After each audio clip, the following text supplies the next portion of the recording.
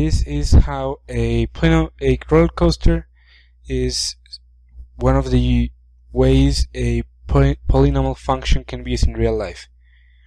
Basically, even a roller coaster has the same basic shape of a polynomial function, and that's if I made a little x and y axis here.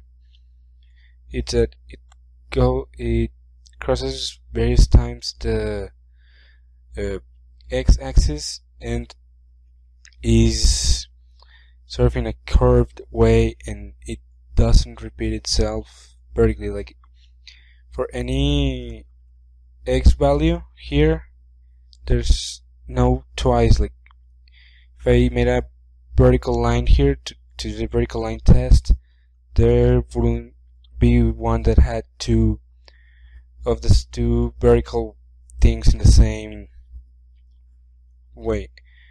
However, there's an exception, because if a roller coaster has one of these loops, then it's no longer a polynomial function. Well, at least this segment here is not, because if we do the vertical line test to this, we can see that here it's, well, let me do that again here.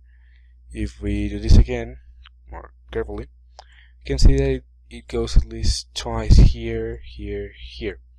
So it's not this segment from here to here roughly, it's not a polynomial function. However, everything else is, because if we try to do this here, here, here, we can see that it doesn't resemble it doesn't cross twice on a horizontal line.